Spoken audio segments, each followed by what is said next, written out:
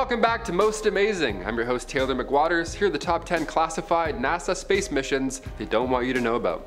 Who's they? I'll never tell. Let's dive in. Number 10, lost habitable world.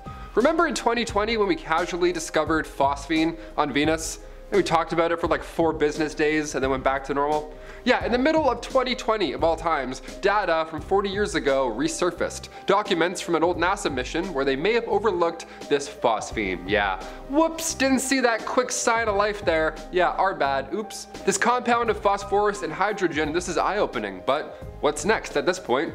Well, NASA is currently preparing to launch 2 new missions to Venus. This is part of NASA's Discovery program they're launching in 2030, so something to look forward to, dare I say. The Da Vinci Plus and the Verita S. The first is a deep atmosphere Venus investigation of noble gases, chemistry and imaging, hence Da Vinci. Then the second will map Venus's surface, studying its geologic history, and hopefully we'll get an understanding to what happened to such a lost habitable world, as NASA puts it. I don't want to find bones of like humans and stuff, that's scary. Number 9, carbon on Mars.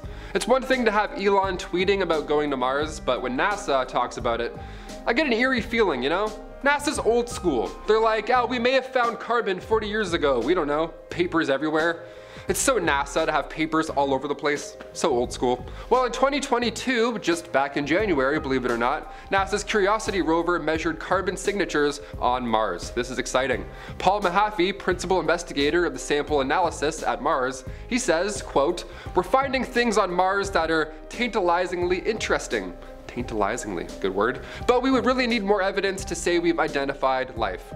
End quote. Okay, so we're close. It seems like we're close. You're saying we're close, right? Side note, imagine going on a Willy Wonka trip to Mars with Elon. Like, who's actually gonna go on this thing? I would pay not to go. How does that sound? No way. I can't do wooden roller coasters, let alone a rocket ship. Number 8, Europa Cryobot. We talk about Jupiter's moon Europa quite often, and there's reason. We found traces of water on the icy shell of the moon, which is fascinating in general because, well, water in space. We love that. All signs point to aliens, if that's the case. But the part that really has NASA's attention is the tectonic activity beneath the icy shell, meaning that somewhere in the middle there could be warm water flowing. Yeah, imagine finding a solar space spa. That'd be nice and relaxing. One of the only ways to get a look under that shell of ice and find out is by using Valkyrie. Yeah, Valkyrie's great. She's a Cryobot that NASA created specifically for this mission. This machine is capable of melting through layers and layers of ice. A prototype was actually tested in Alaska and the results were promising. This Cryobot is capable of crawling through 8 kilometers of ice a year. Awesome, that's great. Can't wait to meet Atlanteans in 2040. Let's do it. Plenty to look forward to. Practice my alien handshake now. Or do we do like a hug thing? You never know. Even in space, you never know. Number 7, Able and Baker. We often remember Laika, the space dog, and her, 103-minute cosmic journey aboard Sputnik 2. God rest her soul. But does anybody remember Able and Baker? Why don't we talk about them? What's going on? This was the American version of Laika. This was less than 2 years later. This was May 28th, 1959. The United States launched a female rhesus monkey named Able and a female squirrel monkey named Baker. Just launched them into space. This mission lasted 15 minutes and they both safely returned back home, which is great news. The monkeys were not injured from the trip at all, or so they say, although they were whipping through space at 10,000 miles an hour. It's pretty impressive. Reminder, this was 1959. This was when space travel became the real deal. This is now a possibility. Able sadly passed away after the flight. Meanwhile, Baker got famous. Yeah, she was getting letters, 150 letters a day, supposedly. I'm talking fan mail to a monkey. That's great, right? These ladies are icons. Never mind Laika. Hit that thumbs up for Baker, she made this list possible. Number 6, Asteroid Redirection. Okay, this has Michael Bay written all over it. I'm pretty excited for this project, I'm not gonna lie. I can't even catch a baseball with my bare hands. How the hell is NASA gonna catch an asteroid hurling through space? Let's break this science down.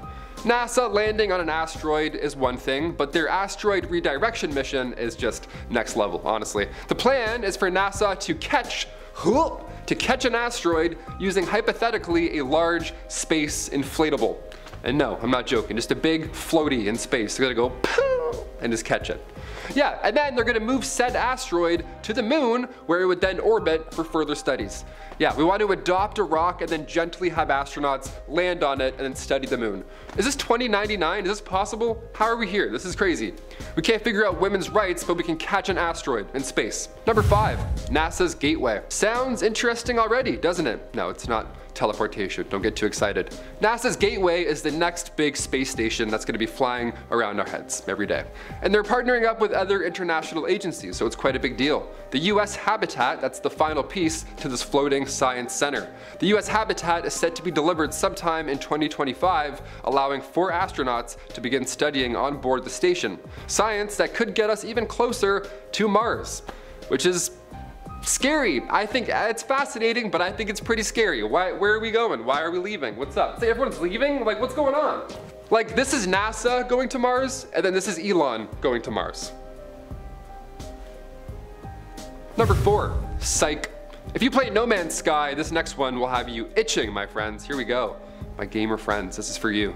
NASA has a $1 billion mission that was supposed to launch this year, but it faced delays in completing software verification testing for the craft's navigation, so ironically, Psyche had us all psyched out. It didn't happen.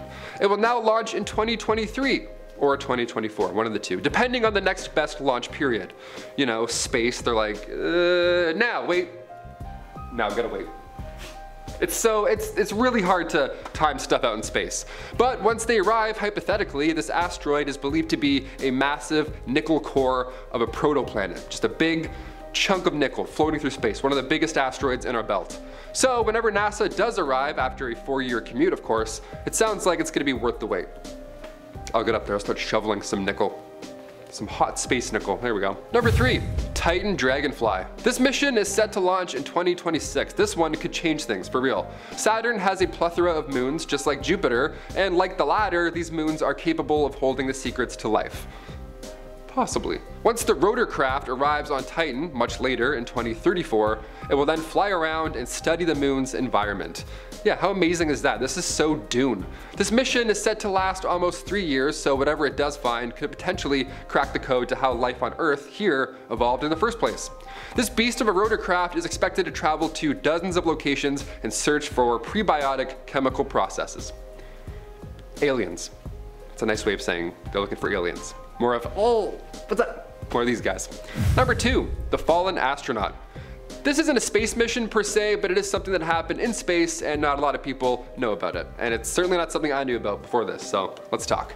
The Fallen Astronaut is an aluminum sculpture that was meant to depict an astronaut in a spacesuit. The piece was commissioned and placed on the actual moon by the crew of Apollo 15. This was back on August 1st, 1971. It is next to a plaque that lists the 14 names of the men who died, and the entire thing is meant to be a tribute and to commemorate the astronauts and cosmonauts who died in the advancement of space exploration. It's beautiful. It's a beautiful tribute. This wasn't cleared prior to being done, but you know, I think the important thing is that it was done. I don't think anyone's getting in trouble for having this secret, lovely personal mission on the moon, you know? No one's getting slapped on the wrist for this one. Those explorers were brave and brilliant, and they of course deserve to be commemorated in the best way. On the moon itself. Couldn't imagine a more peaceful place. And finally, number 1, Artemis I. Artemis I is a planned uncrewed test flight that's part of NASA's Artemis program. The Artemis program is a United States-led international human spaceflight program. Basically, the goal is to put humans back on the moon, because yeah, that was kind of fun, right, when we were doing that? More specifically on the South Pole area of the moon. The aim is to have humans there by 2025, and if this is successful, it would be the first crewed lunar landing since Apollo 17 back in 1972. So yeah, it's about time we head back, I think. Artemis I was expected to launch in February 2022, but now it's launching in August 2022 instead. This mission will be the first flight of the Orion MPCV, and it will be the certification for the Orion spacecraft as well as the Space Launch System launch vehicle to see if they're ready for crewed flights. Basically, it's important. It's a big test that they can't screw up. Let's fingers crossed. If all goes well, crewed flights will begin with the second flight test, Artemis II, of course with humans. That's pretty exciting. I want to end on a hopeful note, you know? I went from like Leica and launching monkeys out into space. I'm like, hey, you know what? We're going back to the moon. Isn't that fun? I've been your host, Taylor McWaters, and if you want a part 2, let it be known in the comments and I shall return. See you next time on Most Amazing. Bye.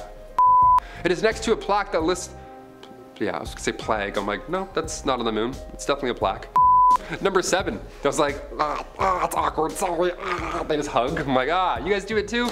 No one figures this out.